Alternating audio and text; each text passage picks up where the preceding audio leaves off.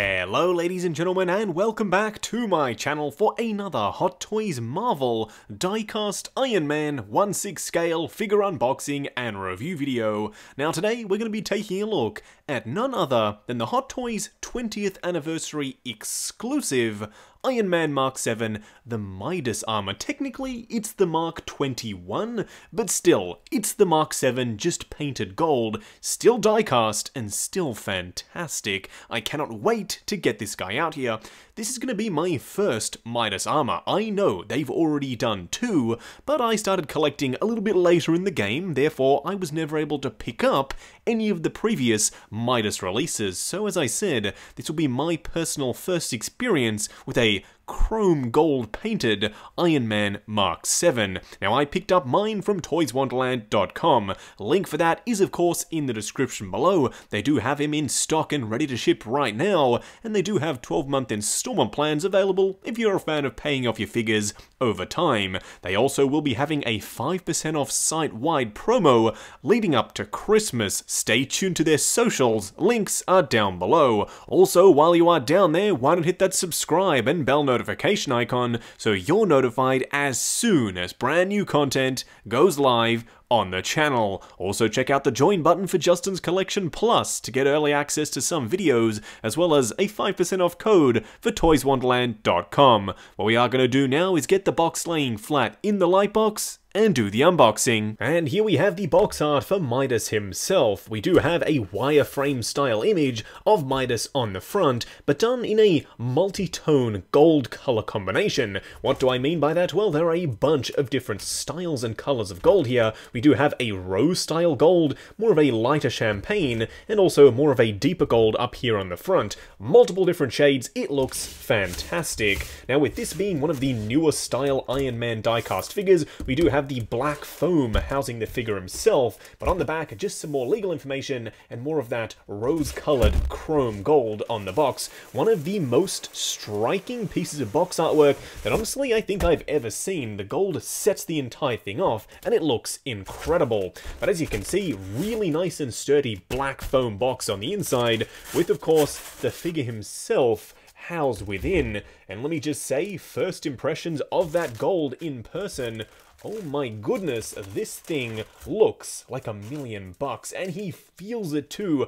I just love the heft and weight of the Diecast Mark 7. This guy looks absolutely stunning, but more on him a little bit later in the video. Now you can see he does have a few hands on the top here, but of course there is an under tray with even more goodness down below. So what we are going to do now is get all of this stuff laid out in the light box and take a closer look at everything he comes with. And here we have all of the accessories that come with Midas. Now as you can see, he comes with a similar array of accessories to the regular Mark 7, but he doesn't come with everything. He's of course missing the battle damage pieces and of course the pod mode accessories. Technically, the figure can do the pod mode. If you have the normal Mark 7, you can take those pieces and put it on your Midas. It would look a little bit weird because those pieces would be, of course, red, but there's nothing stopping you from doing that. Now let's take a look at the display base first. It's that classic Hot Toy style DX display base. It works quite nicely because this is a one-off style figure. It's a special edition, a 20th anniversary figure. If this was a regular figure in a normal line, I would probably be bashing this display base, but for this particular release, I think it works quite nicely. A gold shiny foil print on the top here with an arc reactor, Iron Man 3, and Mark 21 on the front. Unfortunately, that's just a sticker. This, in my opinion, is a huge missed opportunity for going with a nice die-cast chrome metal nameplate there. They could have done a beautiful gold chrome, they didn't do it, and that's rather unfortunate. Now, of course, to have him in mid-air, you do have the dynamic flight pole. This is that one with the extra support for the crotch there, because, of course, the Mark 7 die-cast is significantly weighty. Now, of course, you do have a couple of hands. He comes wearing the fists out of the box, but you can see these are the articulated ones ones, and they look great. I love this rose gold on the back of the hand here. That's of course peppered throughout the entire figure. You'll see that a little bit more in just a second, but the gold is of course really darn shiny and it looks fantastic. Now you can see a bunch of other bits and pieces. These are of course the missile pod attachments, silver, gold, and of course the missiles on the inside there. I do love the way they look. They're gold as well. There's just pretty much gold throughout the entire thing. You do still have the articulation point on the flaps. You will see these on the figure a little bit later in the video. Now here we have our first chrome style piece. This is a coppery kind of chrome, or technically even rose gold. It almost matches what you see on the back of the hand plate there, but it's just a hell of a lot shinier. You can of course see the missiles on the inside there. This looks absolutely gorgeous. Now we do have the missile pod sections for the wrist mounted missiles. These also have some chrome sections on the back, but this time they're just chrome gold.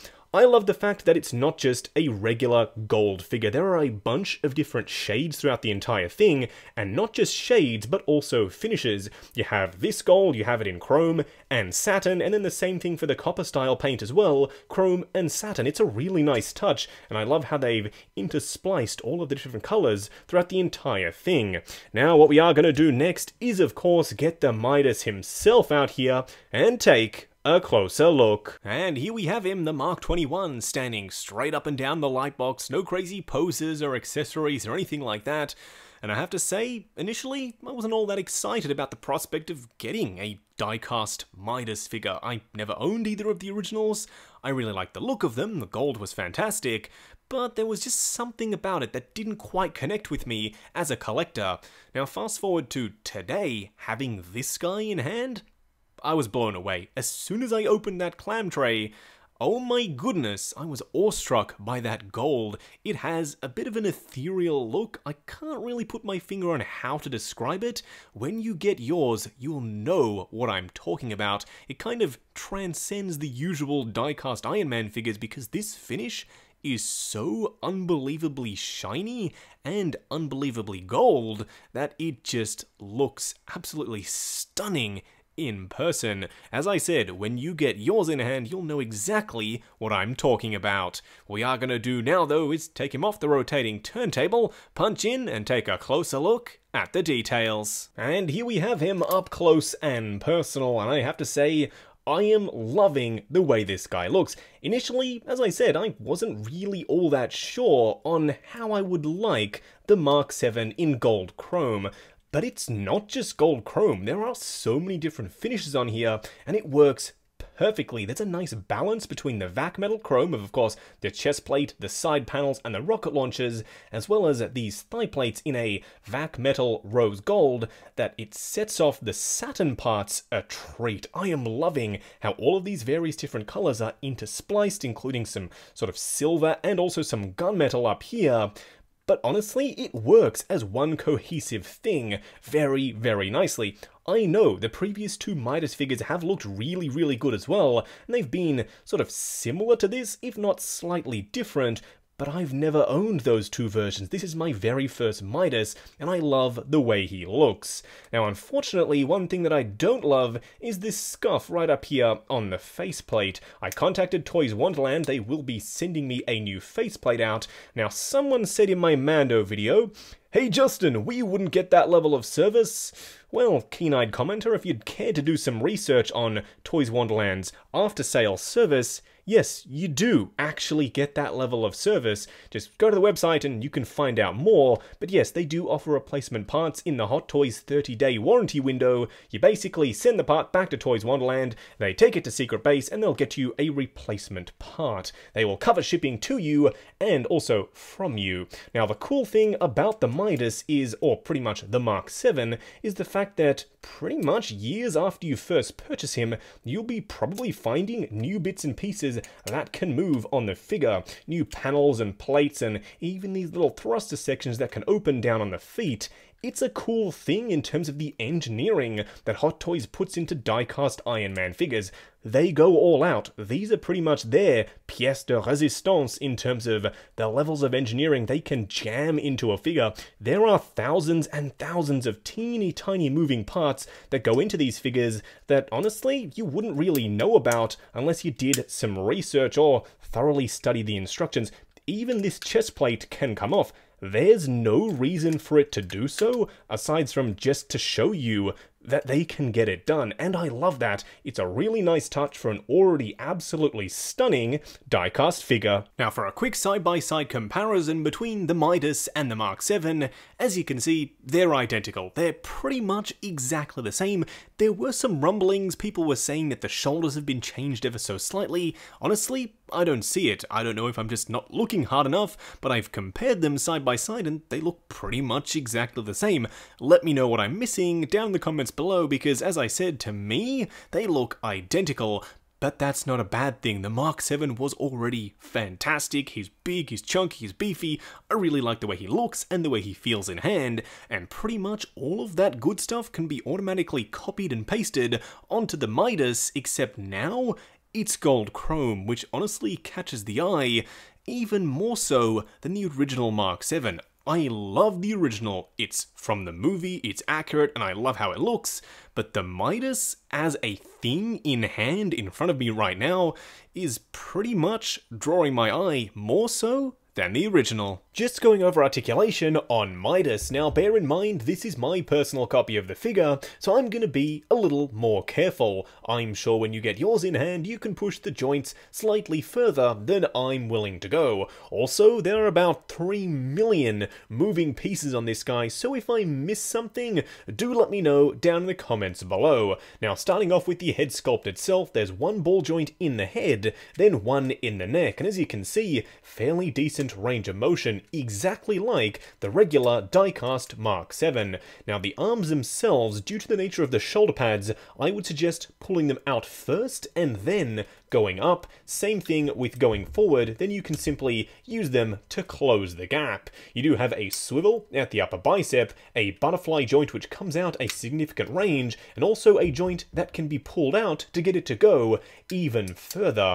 You do of course have a double bend at the elbow, and a regular die-cast Iron Man style joint for the wrist itself. Now the torso has about that much range of motion unless you start extending it out, then it goes just a little bit further, forward, back, side to side, and swivel as well. Of course, do make sure to collapse that up to hide any unsightly seams. The legs do go forward to about there unless you start moving some of these flaps. I suggest actually moving them out first and then moving the legs.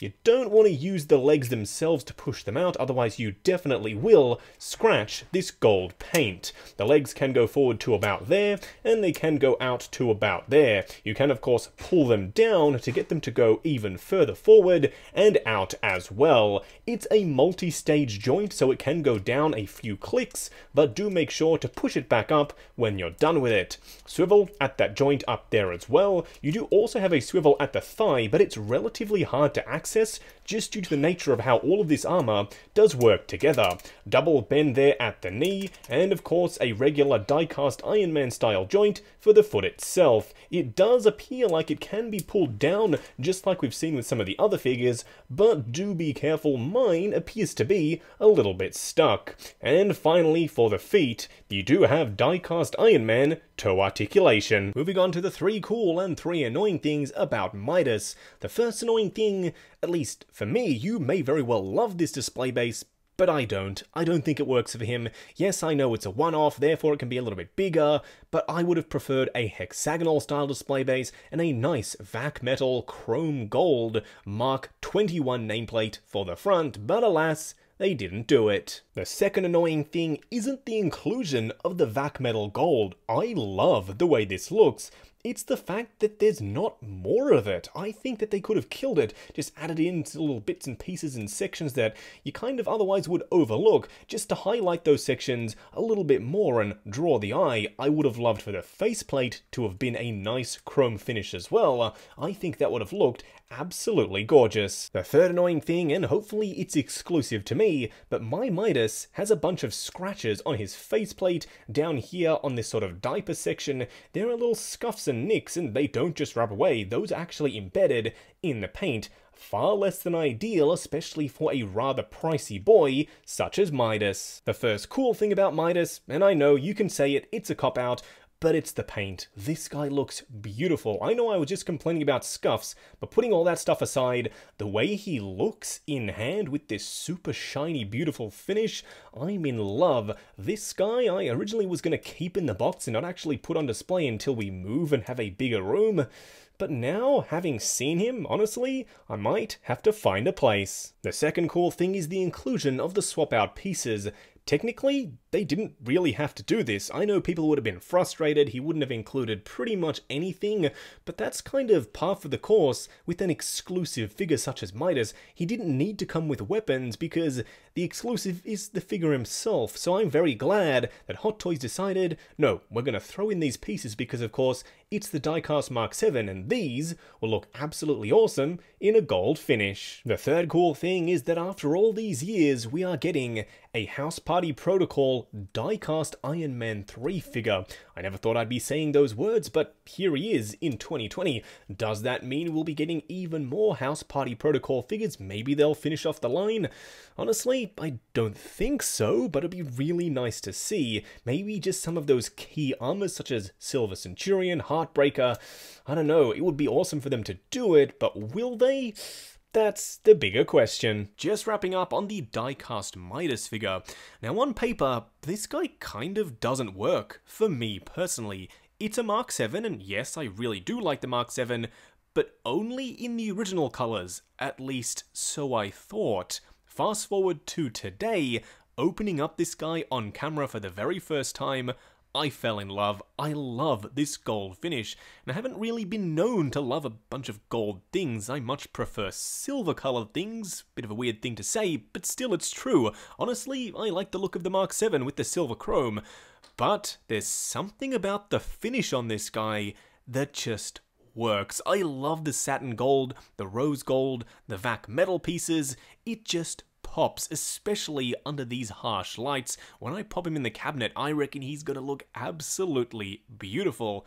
And of course, it's all based on the Diecast Mark 7. We love the Diecast Mark 7. He's hefty, he's got a really nice level of engineering, a bunch of swap out pieces, and the paint finish on the original pretty much set the bar, in my personal opinion, for future diecast figures. He was absolutely gorgeous, and so too is this guy right here.